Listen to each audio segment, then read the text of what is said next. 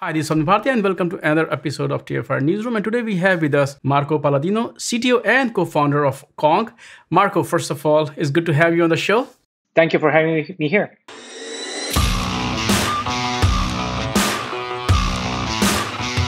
What exactly is Kong Konnect? Kong Konnect is a new product that we have built at Kong, and it's a cloud-native connectivity platform that's being hosted as a service. And it can take care of all the connectivity use case across any environment, across both virtual machines and Kubernetes for gateway and mesh, north-south, east-west traffic. Can you talk about the importance of Kong Konnect for developers, architects and operators, because I think you're covering all three there. Basically, the more applications we create and the more services we create, and the more connectivity we create to connect all of the services together. And it's inevitable because connectivity is the backbone of any modern architecture. If connectivity is down, the applications are down. So up until now, the application teams usually were building the applications, they were building the services, and as part of their work, they were also building connectivity management. And so they were securing those connections, they were observing those connections, they were exposing those connections. But because the application teams are doing it in their own programming language in different applications, this over time also creates lots of fragmentation. And we create fragmentation in how we manage connectivity, either at the edge or across different applications or within an application with service mesh, for example. When we create any fragmentation in the connectivity layer, we create unreliability in how that connectivity is being managed. And so one of the most important things that any organization can do is to abstract away that connectivity so that the application teams are not the builders of that connectivity, but they become consumers of connectivity. And in order to do that, connectivity really has to go back into the hands of the architects that are provisioning the underlying infrastructure for every application.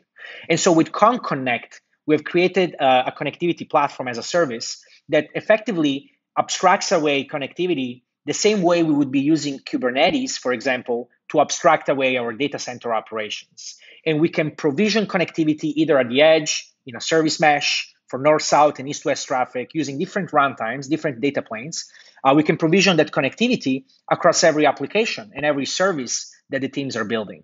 And by doing so, we improve the efficiency of the application teams themselves because they do not have to build that anymore. They can focus on their goal, which is building the products, the users, the customers.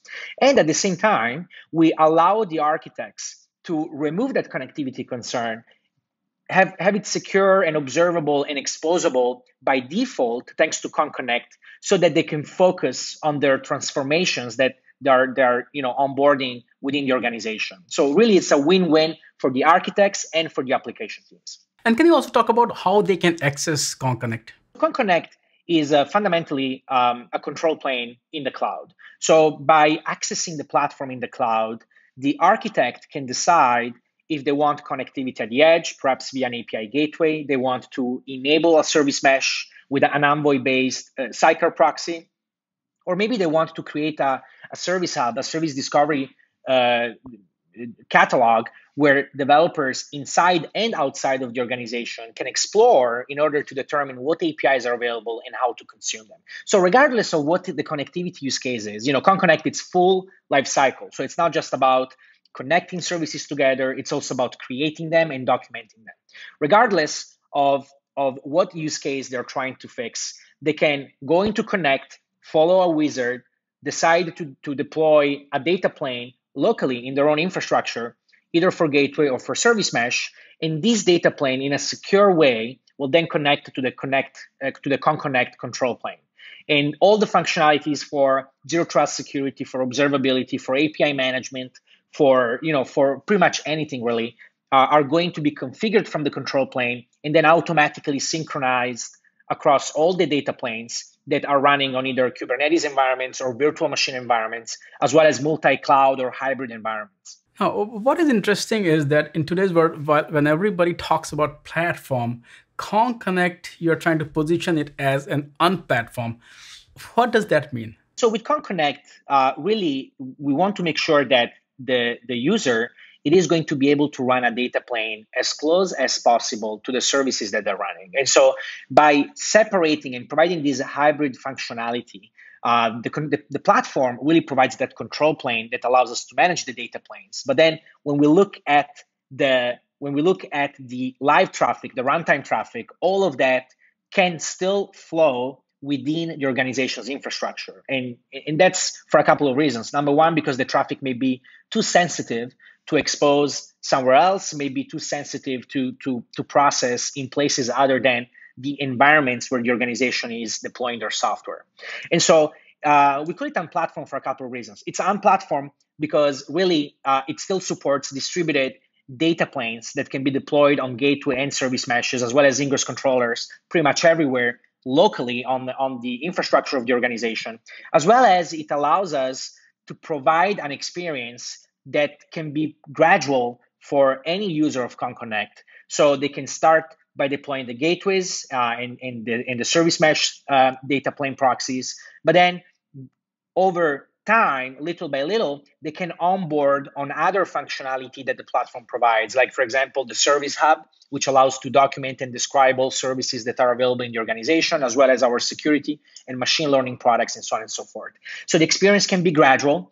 The usage of the platform can be at the users, can follow the user's pace of adoption, and the data planes themselves, the proxies can be deployed in a distributed way across the entire organization. Because of all of this, we call it the Unplatform, because it's not true that everything has to run in the cloud. It is up to the user to decide how much of our functionality they want to use and how much of that functionality can be deployed in their own clusters as opposed to running in the cloud with Kong Konnect. Can you also talk about some of the new capabilities of ServiceHub, and what is the importance for the ecosystem? When we create services, we usually speak about this problem from a technology standpoint. We want to create services. How do we connect them? How do we secure them? How do we expose them?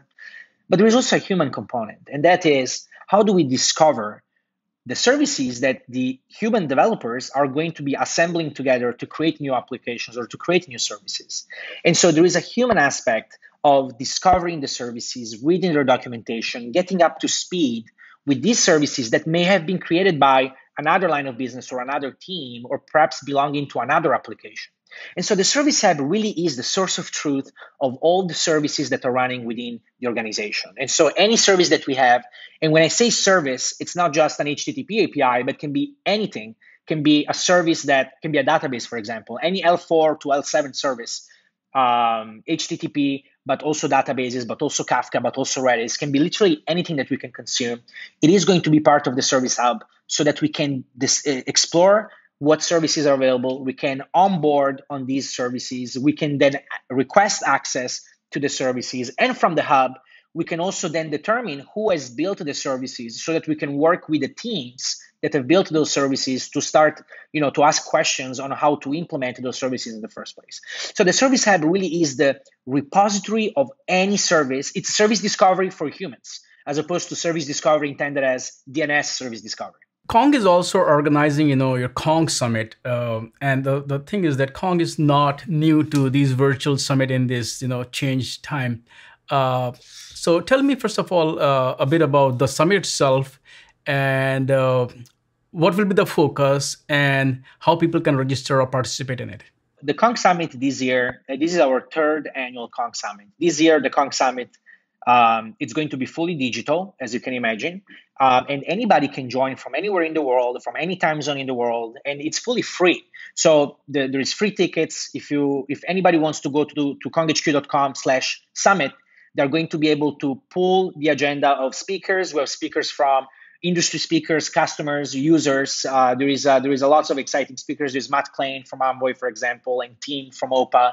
So there's going to be lots of industry players at the summit, talking about how the industry is changing, and then we're going to be having customers and users talking about how Kong and how Kuma and how the service mesh products and the API gateway product are helping them building modern connectivity in their organizations. And it's happening from October 7th to 9th. And I suggest everybody to check it out at konghq.com/summit to attend the summit live. And then, of course, if the time zone it's not practical for some people, we're going to be recording all of the videos that are going to be that were all the sessions at Summit, and we're going to be presenting them online. So if you cannot attend, but I hope you can, if you cannot attend, then you will be able to see those videos after the Kong Summit is finished. Marco, thank you so much for taking your time out today and talk about not only Kong Konnect, but also the upcoming conference.